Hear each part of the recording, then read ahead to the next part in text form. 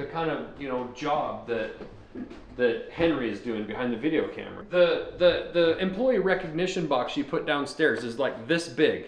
Either she has no confidence our employees are going to get recognized and do something well, or... What size did you want me to get? Like a full raffle like ticket a giant box? mailbox. Hey guys, the Blaze Drop, Blaze Friday is still going on. We're leaving that on all weekend. We want to get you guys a chance to get a knife. Check that out, it's really cool. We also have some really cool things that have gone on in the shop this week. John Dudley was here from Nock On Archery. We did a podcast together, as well as Tim Montana, so be looking for those to drop.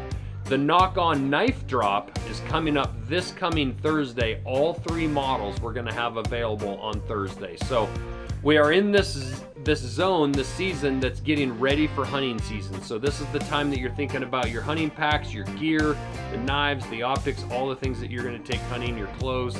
It's August, it's still hot, but September's right around the corner. Elk season, antelope season, deer season, it's all coming, bear season. So we're looking forward to it, guys. So thanks for all the support.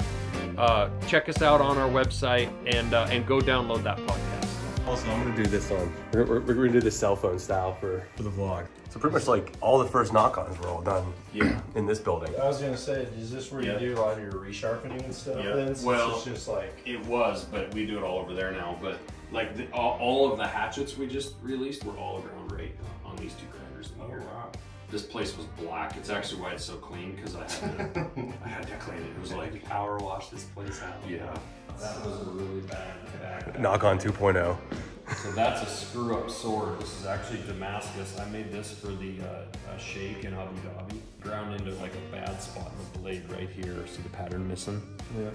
I screwed it up, but this was like a month's worth lost. You know I like pizza, bro.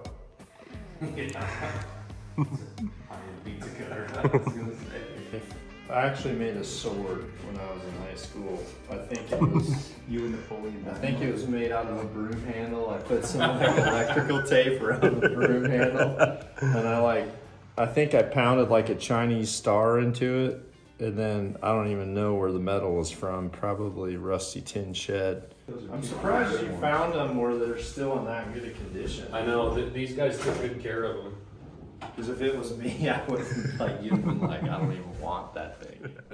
Is that really for the winner, or is that just for you? No, this is just for me. Oh. All right, so today's shoot to eat. There's actually a lot on the lines. If you're from Montana or Missoula, you know that the market on Front Street breakfast burritos are probably the greatest breakfast burritos in all of the world. So my shoot to eat actually has major consequences. If I don't hit the vitals, I'm not eating the burrito. Good. I think my heart was actually beating harder than when it's actually on a live animal. Money. Money. Oh no. Oh! I brought food with me to make it a little more enticing to hit the target. Did I see on the internet yesterday Travis didn't make it at 60 yesterday? Yeah, that's right. He didn't.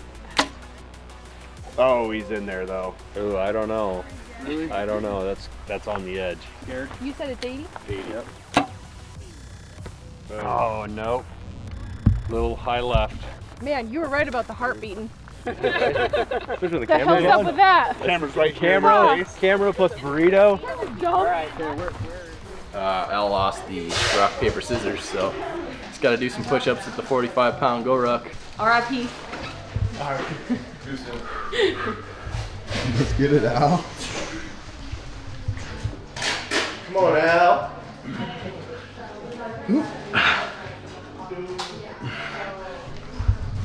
Yeah, come on. Come on, Al. Make your ancestors proud, bro.